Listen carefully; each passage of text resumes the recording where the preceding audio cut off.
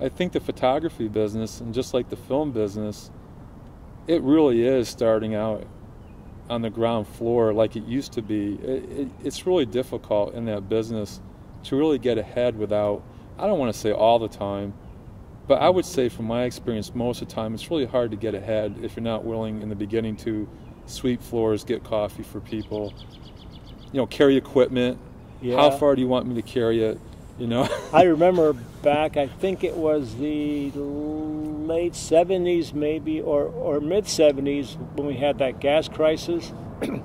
I had a photographer that was helping me out, and then he was supposed to go check on the location of the church, because I always have our photographers go out and look at the location, so you know exactly, you know, how to get there, where it's at, so nobody gets lost and stuff. And then he, you know, I told him, you know, go ahead and do that. He goes, hey, my car's low on gas. I'm not standing in line for no gas.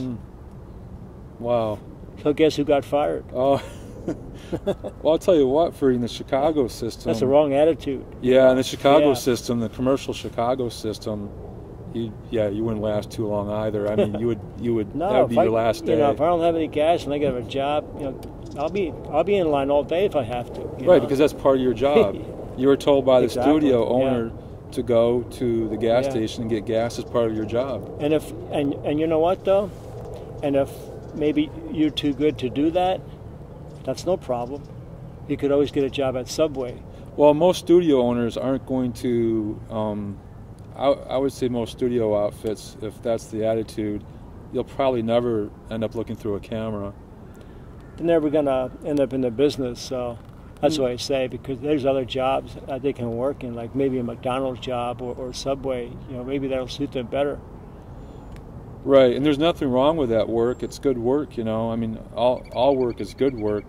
Absolutely. But the thing is, though, is if you're not. I used to work as a dishwasher and stuff, and right. You know, my first job was I used to well, other than the paper boy, but I used to be the guy that was in that Jeep that collects the golf carts or the golf balls, so that everybody would try to aim at. Okay. You know, so that's a good experience. It's good training. And it's a good incentive, you know, to want to leave. Yeah, it's good to training. Do something else. Every job is, you know, has value and stuff. It's absolutely right. Yeah, there's nothing wrong with it, because I mean, there's some great people that work at these restaurants and they do a super job. And I even, you know, so if I run into somebody like that, I always tell them, you know, and I appreciate, you know, what they're doing, because a lot of these jobs are actually thankless jobs and stuff, you know. Yeah, and even in the film business, you know, the truth of the matter is in production work on major shows, it's kind of thankless also. It's not as glamorous as what people think. Right. It's thankless. That's a good point, because a lot of people think that, oh man, if I do photography, I'll be such a glamorous thing and stuff. But it's all, let's see, how would you call that? Illusions of grandeur, right?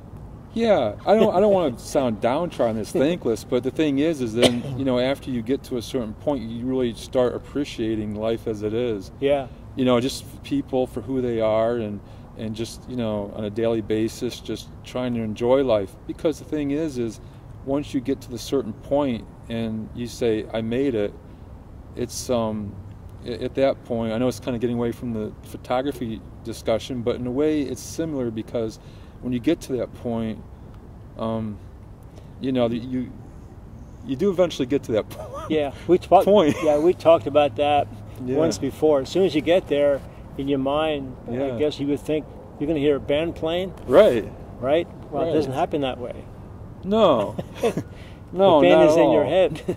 No, not at all. So, and that's why, go back to the beginning, that's why there's nothing wrong with starting out small in photography. There's nothing wrong with minimal equipment and learning it really well, because it's a journey. Minimal equipment, it's the greatest, though, if you're not bogged down by all this all these things that are just going to weigh you down and slow you down and stop you from doing the job. Because you're going to go full circle. I mean, you're going to start off with minimal equipment, possibly, unless you have the money and you want to go out and buy more equipment.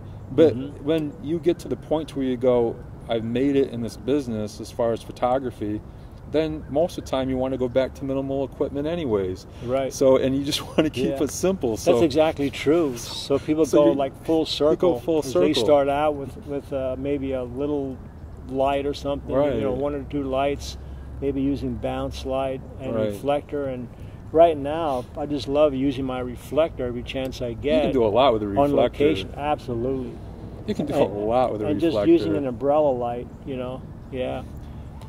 Well, Dave, I think our time is just about up, and I want to thank you very much for coming to our pool. And we're going to try to do this every once in a while, maybe have a little discussion down by the pool and just talk about the state of the business of photography and see where it's going and maybe help some of the new people out.